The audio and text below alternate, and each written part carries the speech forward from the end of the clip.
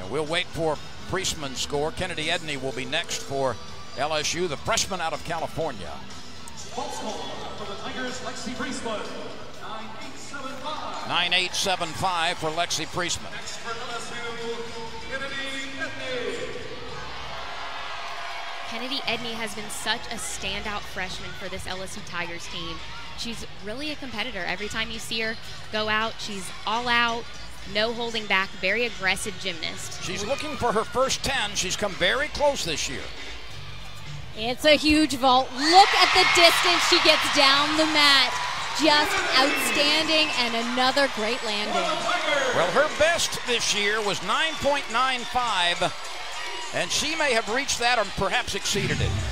That looked just like the vault that she debuted in her first meet ever here as an LSU Tiger. The 1.5 nails the landing.